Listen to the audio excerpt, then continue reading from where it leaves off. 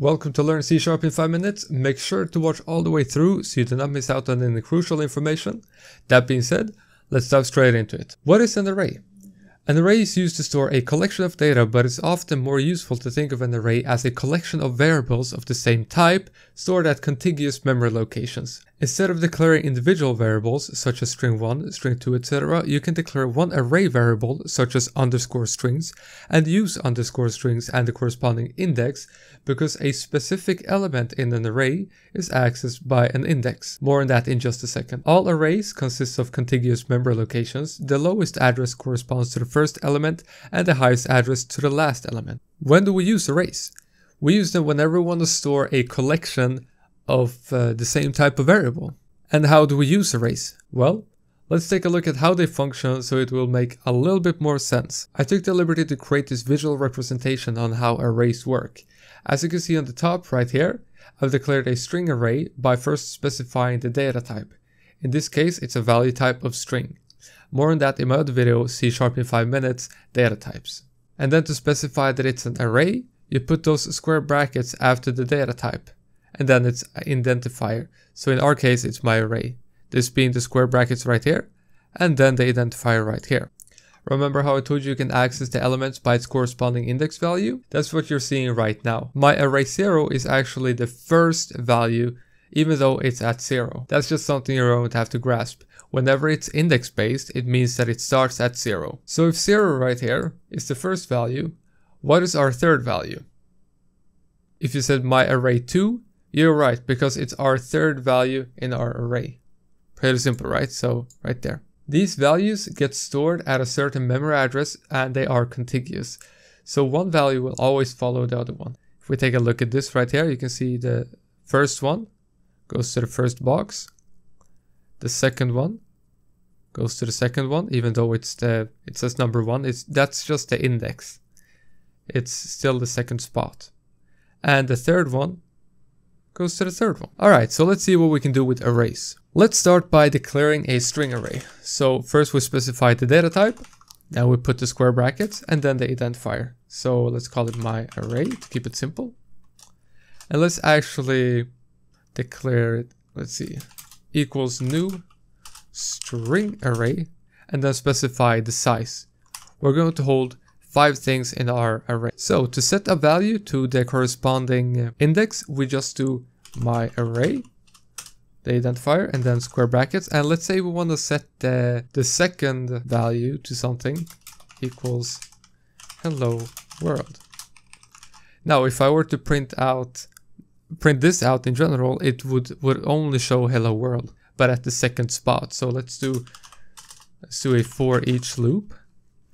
And we want to do for each underscore string. I'm only using the var variable because I already know that it's a string. As you can see, if I hover over, let's just specify the collection as well. My array. Now, if I hover over underscore string, you can see that it's of type string. So there's no real use of putting string there because variable is going to define it by itself.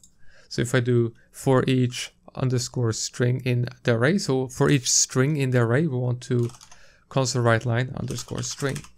This is going to loop through all of the strings inside the array. More on that in my other video, C# in 5 minutes loops. So let's go ahead and put a console.readline and debug this.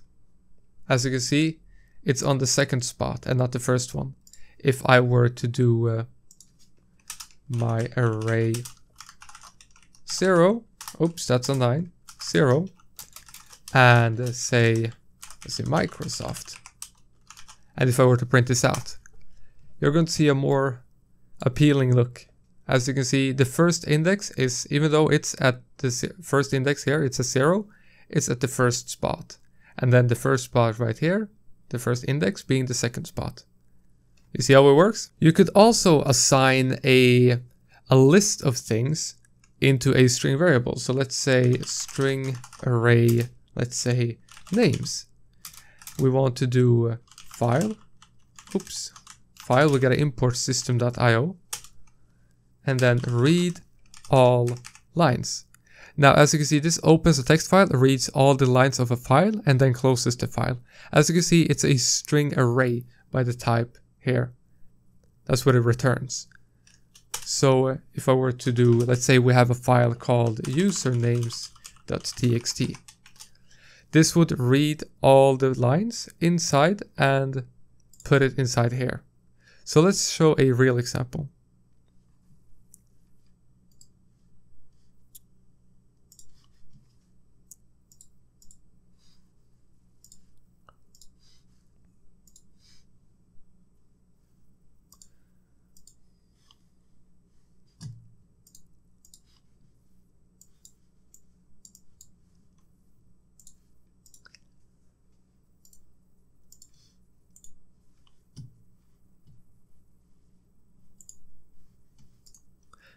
Right, so I'm going to create a new text file on the desktop. Let's name it, let's see, usernames. Perfect. Let's open it in my text editor. I'm using Atom right now. Here we go.